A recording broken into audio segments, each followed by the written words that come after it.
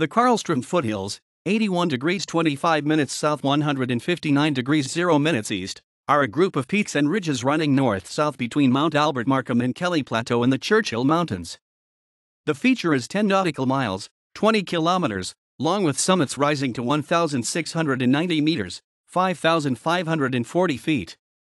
It was named by the Advisory Committee on Antarctic Names after John Carlstrom of the Department of Astronomy and Astrophysics, University of Chicago, Projects Director, Center for Astrophysical Research in Antarctica at South Pole Station from 2001. Geographical features include